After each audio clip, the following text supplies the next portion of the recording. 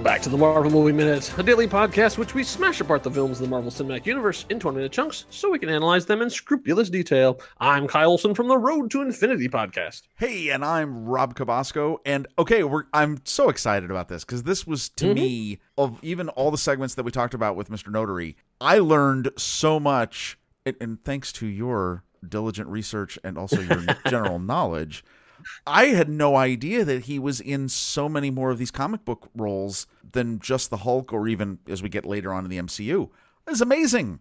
It's totally incredible. Yeah, exactly. Here we are at minute 110 of Incredible Hulk by Louis Leterrier. As the credits roll, we're talking to Terry Notary. Yeah, this was interesting. This was really a lot of fun for me too, because as I dug into his IMDb profile, at this point in his career, he's much more behind the scenes. Like eventually he'll become a physical performer where he'll do mocap and all that stuff. But for a lot of this, he's just teaching people how to move.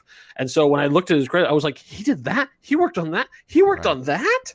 I mean, it's amazing. Like we're gonna start out talking about X-Men 2, I should say, and then we're gonna go on to there, and you're actually gonna be really surprised to hear some of the movies that he's worked on that you had no idea that Terry Notary was involved with.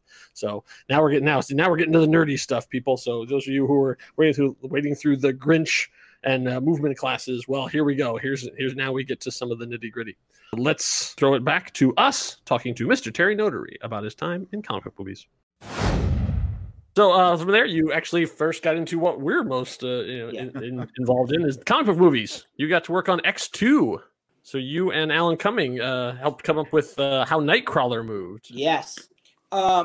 So he was, he's like a musical theater guy, right? And so it was like really it was awesome. He's such an amazing guy, hard worker, applied everything. And I just wanted he had this sort of prehensile tail. So it was like that sort of drove like all the sort of, wow. It was like liquid. It was like liquid oil. We wanted this sort of suspensions, the moments of suspension to be like negative space, in a cool comic, configuration. It was all about like the negative space that was open and like these beautiful positions and then boom. And it was like everything kind of floated. Nothing had a hard stop to it. Everything was, it was like oil and smoke kind of thing, it was that kind of a feel, which was really fun to play with, and he embraced it really, really well. And but the whole sequence was I think turned out really good. That opening sequence in the White House, I think it really. I would still say that's one of the best comic book action sequences. Great job with ever seen. That whole thing it was great. Fun to do that with him, and awesome guy, super hard worker. Yeah, so I mean, Nightcrawler was amazing. We went through so many different tales. I can't even tell you how many tales we used. I think they had like $1 million invested in these tales, which was ridiculous. Wow. Yeah, it was like there was one that was like it was like mechanical and people could like whip it around, and there was another one that was just like a big like rubber whip, and then there was another one that was on a wire, and it was like we finally just took the damn tails off and just said it's gonna freaking CG. I mean, it was like it became this whole like thing, and so it's because they wanted him to feel what it felt like, but I was like, no, we're gonna be able to play that much better, and we'll be able to do that. He'll see it and you'll know it, and right, it'll work better. Yeah.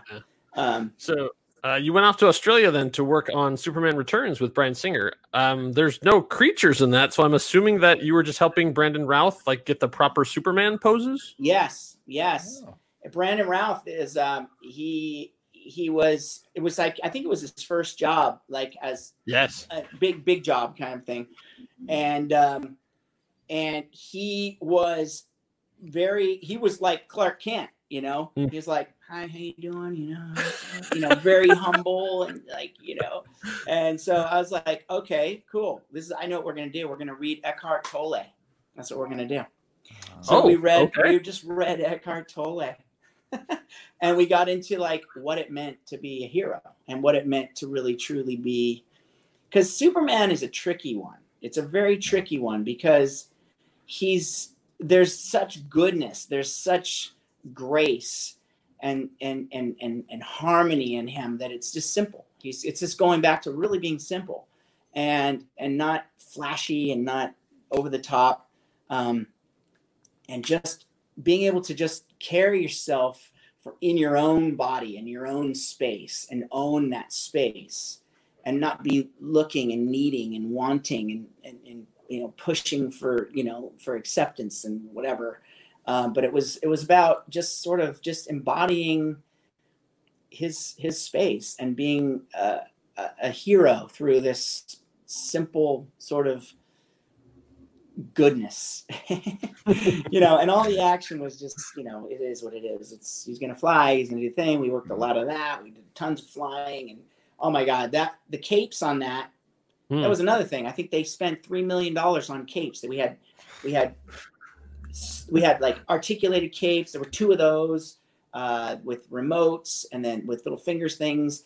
We had every kind of fabric you could ever imagine to get the cape to flutter the right way with the fans. We had 15 fans on them at some angles and this and that, little ones flying. None of that worked. Finally, we just stood him up on a lazy Susan and just had him stand up and put his arm up like that. And it was like, sometimes the simple's the best. Now it's working. But we still had like 8 puppeteers pulling on his cape. 8 puppeteers were pulling on his cape, and his head was going, it's like wobbling. I was like, this is not working. Yeah, it's not gonna work. Like, bobblehead Superman. Yeah. So finally, we just cut the cape off. Cut it off. He had a little thing like that, and so the cape you see in the movie is 99.9% CG. Wow. So, jeez. Yeah. So, and speaking of capes, you went on to portray a cape because weren't you the cape for Doctor Strange? Yeah. Yeah. Joe's like, hey Terry, can you play the cape? And I'm like, sure. Great, get in there. Hey. I was like, you know what the cape is? The cape's just like a dog. It's a dog. Yeah. Basically, right. It's a puppy. Right. It's a little. And it's like, it's this emotion with suspension. Right. It's the suspension, and then the decision, and then, it's the thought process.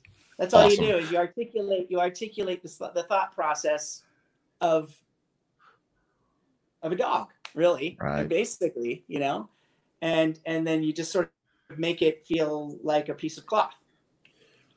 Yeah. Awesome. That's amazing. So keeping on with the comic books, you worked on Fantastic Four: Rise of the Silver Surfer, which means you've worked with one of my favorite human beings, Doug Jones. How did the 2 of you get to figure out how to transfer Jack Kirby's drawings into like actual physical movement? Yeah, well, it was funny. I'm a surfer myself, and so I took one of my surfboards and I took a big camera ball head and I mounted it onto the surfboard and built this rig to where I had a bungee system and he was on a bungee system and he was carving and surfing and feeling what it would feel like to really just sort of curve and what that is, what it felt like to surf, So we did a lot of that, and we did a lot of walking with intention and a lot of back body work because he's very driven from the back, and this sort of, it was like everything sort of glides to a stop and like kind of like ink and water, it's like this, it drifts. And then just sort of building up the intention to move, and then wow, move into the next thing and drift to a stop. So nothing ever came to a hard stop with this character either. It was kind of always alive, always reaching forward, always sort of continuing to reach out and live past itself. That kind of feeling. And so that takes work, because you gotta find how that translates in your own body, and how it translates with your mind connection and all that stuff. And then once you find it, you're like, okay, cool. Boom. I'm in it. I'm in the character. And now I can play. Nice. Yeah. Okay, we're back in the studio, just Rob and I, sadly. We're back to just two. Oh. But, connected. We're not in the same room because still things. Yeah, exactly. But yeah, how awesome was that, though? I mean, I had no idea, until I read his profile. I'm like, you worked on Superman? That's incredible. What? Well, and also, could you believe the stories about the money spent on things that don't work out? He talked about the Nightcrawler tail, the cape. As someone who's worked on complicated projects, sometimes things don't always work out the way you think, and you got to figure it out. It was fantastic. Right. That's why you have these talented people like the brilliant people at Rhythm and Hues. Yes. To pick up those kind of things and make that magic happen when they couldn't make it happen on set. But yeah, it's they say we're getting into the real good stuff too. We're hitting our stride here with this conversation, but there's more to come. So we still haven't even gotten to the Hulk yet. I mean, think of all the great stuff we've heard from him so far. And you see what I'm saying? The man's a great storyteller. Totally. You just give him the smallest prompt, and he's off and running, and you're just sitting there quietly like, wow. Right. It was so cool. All right, so hope you enjoyed minute 110. We'll be back here minute 111 as we get much closer to talking about our big green friend. Don't worry, that's coming, but we wanted to make sure that we covered all the bases leading up to that. In the meantime, if you want to find us, we're on Discord. You can go, how the heck did two schlubs like you get to talk to this guy? And why did you ask him about X? And I can answer that question. So nextreel.com/Discord, join our server. And if you're a patron, then you can actually get access to secret channels. So thank you all for listening. I'll be back here for minute 111. Until next time, true believers. Bye.